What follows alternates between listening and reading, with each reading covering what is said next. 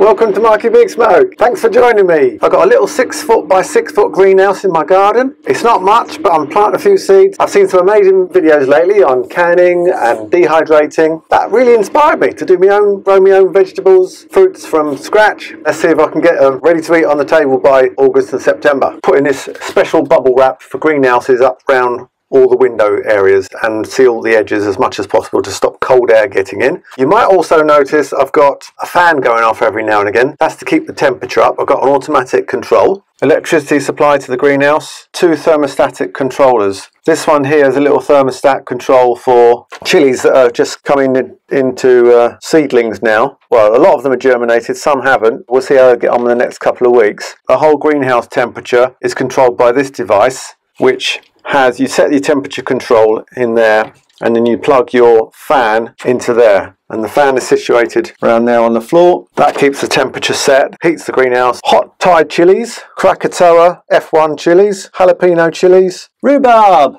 fibre pots. We got money makers, cherry tomatoes, basil, thyme, coriander, plum tomatoes, rhubarb from seed I'm going to give a go, parsley, gherkins. Let you into a little secret, I hate pickled gherkins, but I'm going to try to grow some.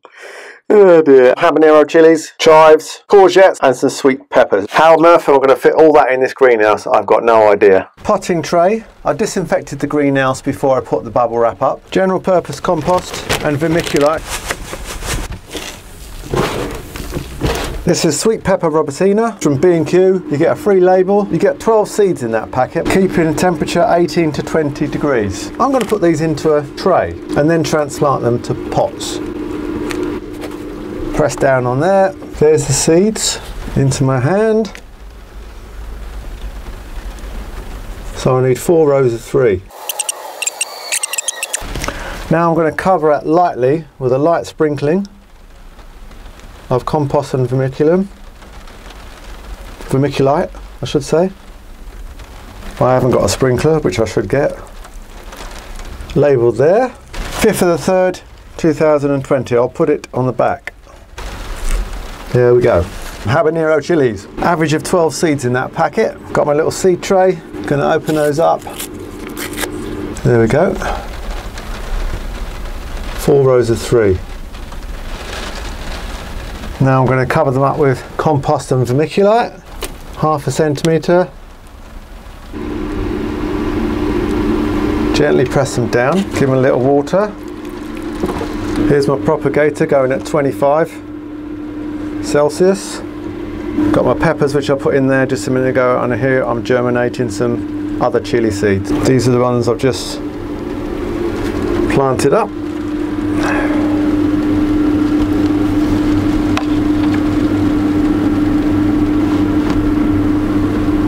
I'm going to put that in the soil.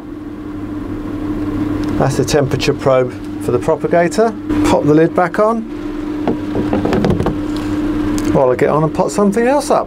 That's my gardener's delight, cherry tomatoes planted up. Okay, welcome back. My propagator is full up with seeds that I'm trying to germinate. The ones at the back there I've done today. We've got cherry tomatoes, habanero chilies, sweet peppers, jalapeno, Krakatoa, hot Thai chili. These are the ones more that I've potted up today. More cherry tomatoes, gardener's delight, ordinary tomatoes, 2 trays of thyme. Probably should have spread them out. Another jalapeno tray which I had, and then my plum tomatoes. And also I've got to find a place for this rhubarb plant. Hi everyone, back in the greenhouse again. It's been 7 days since I planted those chili seeds, tomato seeds and a few other bits and bobs, and I'm going to show you a quick progress update. So let's have a quick look. Got my hot Thai chilies, my jalapenos, they're all coming along nicely. You can see there's quite a lot of growth in those seedlings. Let's open the propagator and have a quick look in there. As expected, the tomatoes in the propagator are bombed out and those seedlings are ready to put into pots, definitely. We've got the habanero chilies, they're starting to come out. And we've got the sweet peppers, they're starting to come out. The seeds I planted outside of the propagator. There was a whole tray of jalapenos that have taken 3 weeks to start to germinate and develop into seedlings. They're coming out now. Tomatoes, they're definitely out. Yeah, loads of tomatoes, cherry tomatoes, normal tomatoes, plum tomatoes. And the thyme. I'm going to have a lot of fun planting that lot up. The thyme has come out really quickly and easily under these conditions, just in a greenhouse, heated up to about 23, 24 Celsius. So yeah, everything's ticking along nicely. A week later, I think I'll take these tomatoes out of here, put them outside the propagator. Here we go. So I'm going to try and transfer these moneymaker tomatoes into individual pots, biodegradable pots I've got here. Let's get some of them filled up with soil. So that's filled up with soil. Put that in the hole, firm it up,